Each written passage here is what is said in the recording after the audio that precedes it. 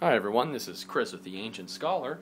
I thought I'd do something really cool today. I actually have my iPad 2 plugged into my television, which is a nice old high-def flat screen, and I'm doing the HDMI output to the television, and I'm using a program known as Atom in a Box. It's an application you can download for the iPad and iPad 2 and even iPhone.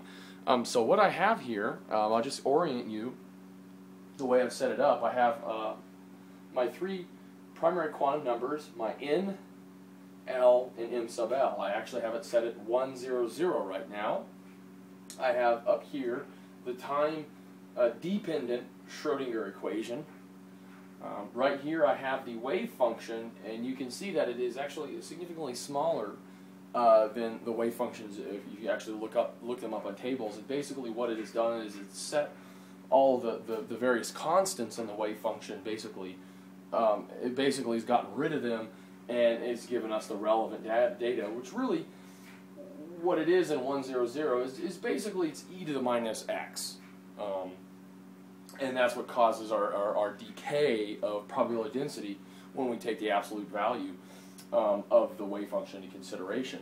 Down here I have the binding energy, my E sub n, my eigenvalue, the Rydberg constant, all that.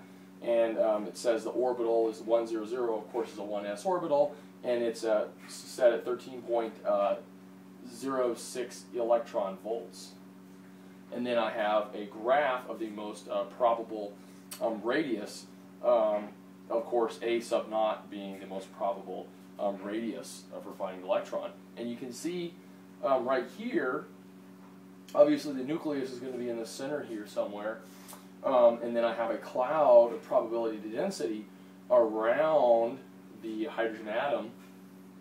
Higher probability of finding the electron, closer, and then it decays the further we get away from the nucleus, the less probability density we have. So that's kind of the basic setup, and I'll do a couple more videos and we'll look at some of the other orbitals. Hope you guys enjoy that. Take care. Bye-bye.